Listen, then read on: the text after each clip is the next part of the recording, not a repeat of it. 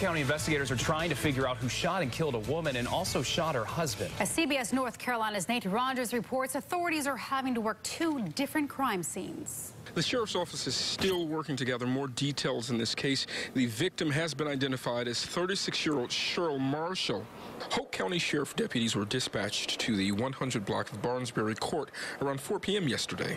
The sheriff's office says the victim's husband called them and asked for a well-being check. The husband was not home at the time. When deputies arrived, Cheryl Marshall was found dead inside of the home.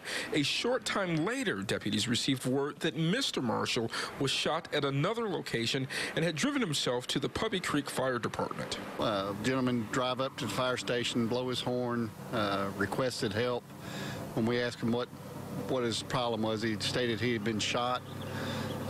He exited the vehicle. We treated his injuries, and then he was transported to the hospital. Sheriff deputies say when they arrived at the fire station, they were able to learn more information about Mrs. Marshall.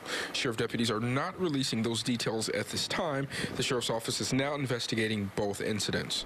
Now, there are no suspects in custody at this time. If you have any information about this case, please contact the Hoke County Sheriff's Office. In Hoke County, I'm Nate Rogers, CBS North Carolina.